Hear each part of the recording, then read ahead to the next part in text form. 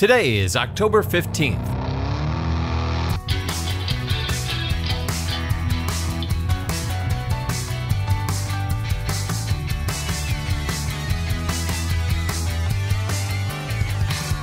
It's the 289th day of the year, and this is the On This Day podcast. Today is Global Hand Washing Day. I'm kind of a fanatic when it comes to hand washing. In fact, hold on, I'm just going to pause for a sec. Okay, just washing again. Great. It's best to use an antibacterial soap when you, hold on a sec. And I'm back. Okay, washing your hands is one of the most effective and least expensive ways to avoid catching some kind of bacterial infection, be it pneumonia or something more gastrointestinal. Hand sanitizers are good, but there's nothing quite like soap and water to... Stand by 1 second. Okay, that's better. Nice and clean. A package postmarked on this day in 1888 is delivered to George Lusk, chairman of the Whitechapel Vigilance Committee. Lusk and his fellow businessmen are unhappy with the level of police protection in their London community. Recent gruesome murders have had a negative impact on their local commerce. Taking matters into their own hands, they patrol the streets at night. As chairman of the Vigilance Committee, Lusk's name appears in newspapers and on posters asking the public for information. Any information, leading to the identity of the killer. This publicity makes him a target for threats and practical jokes. When Lusk opens his package, he initially doesn't take the contents seriously.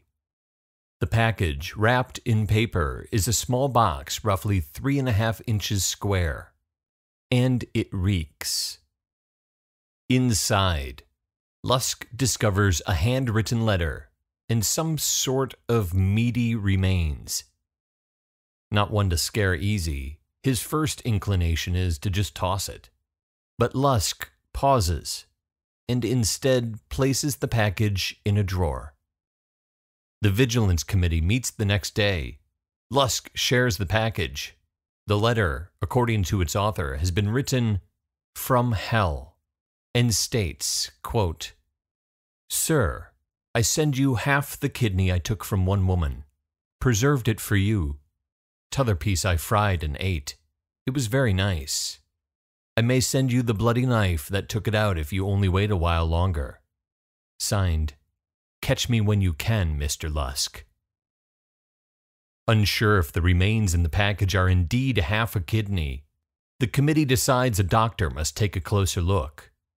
Pathological curator at the London hospital, Dr. Openshaw, examines the remains under a microscope, determining it is indeed the left kidney of a human adult. This revelation leads to the recollection that the fourth murder victim, Catherine Eddowes, was missing her left kidney. The package is taken immediately to the police. The Lusk letter, also known as the From Hell letter, is not the first correspondence from the supposed serial killer. The news and police have been overwhelmed with hundreds of letters previously, many of them hoaxes. Of all these letters, only 3 stand out in importance. The Central News Agency receives the first of these letters, the Dear Boss letter, in late September. By then, Whitechapel residents have been living in fear for weeks over the murder and mutilation of 2 women. The newsmen sit on this letter for a couple of days before sending it to Scotland Yard. The police receive the letter on September 29th.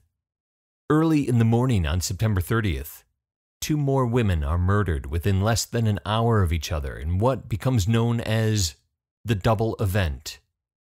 Catherine Eddowes is one of the victims. The next day, the Central News Agency receives a postcard, dubbed the Saucy Jack postcard. The handwriting is similar to the Dear Boss letter. Both reference details of the double event, implying the author had prior and first-hand knowledge of the crimes. And both are signed by the author's self-appointed trade name, Jack the Ripper. Hoping for public identification of the handwriting, Police published the letters in the newspaper, resulting in hundreds of letters for police to analyze.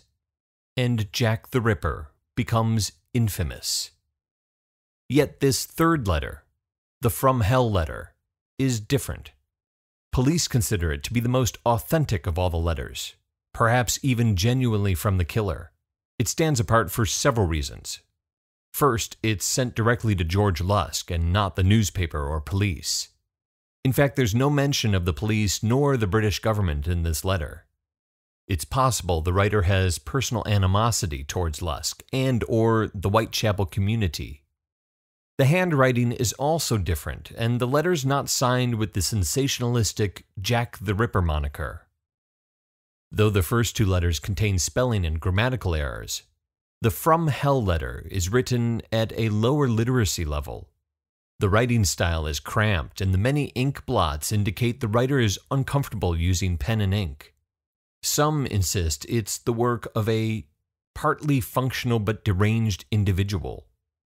Others argue against this opinion.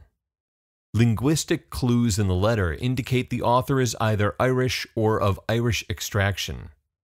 In particular, the word preserved is spelled as it would sound with an Irish accent. Preserved. P-R-A-S-A-R-V-E-D. This linguistic clue is particularly intriguing.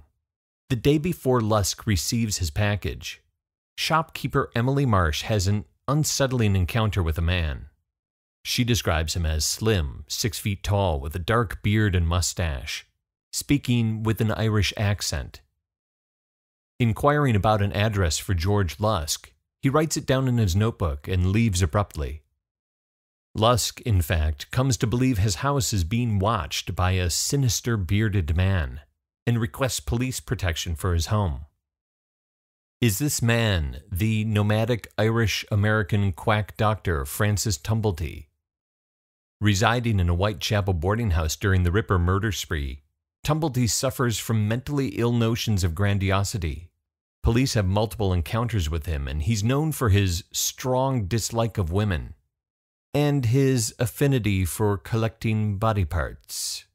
Tumblety falls under strong suspicion because it's not just the From Hell letter, but the kidney that accompanies the letter, which makes this correspondence seem more authentic. Pathology determines the kidney belonged to someone who had been alive just 3 weeks before. It also reveals kidney damage as a result of considerable drinking. Catherine Eddowes, Ripper victim number 4, spends her last hours alive sobering up in the drunk tank at the local police station. Released at 1 a.m. on September 30th, she's last seen alive standing with a man near Mitre Square at 1:35 a.m. 10 minutes later, she's dead, her body mutilated, her left kidney removed. Tumblety is arrested November 8th on unrelated charges of gross indecency. He makes bail, and while awaiting trial, the police grow increasingly interested in him for the Ripper killings. He skips town November 20th, heading to France under a false name, and then to the United States, where he takes up residence with an elderly female relative in Rochester, New York. We may never know if Francis Tumblety sends the gruesome package to George Lusk on this day in 1888. Modern-day experts in criminal profiling and forensic handwriting analysis periodically review the evidence, and though he remains high on the list of Ripper suspects, the case remains one of the greatest unresolved murders in history. There are 77 days left in the year. On This Day is produced by me, Dave Schultz. Thank you very much for listening. Today's episode written by Elizabeth Schultz. #LizzieB. She likes the darker material, and I like the way she writes it. Born on this day in 1844, German philosopher Friedrich Nietzsche. He develops the concept of the Übermensch, Superman.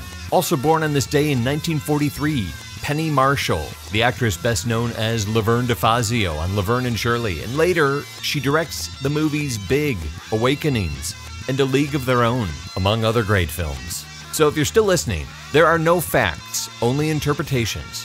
Talk to you tomorrow.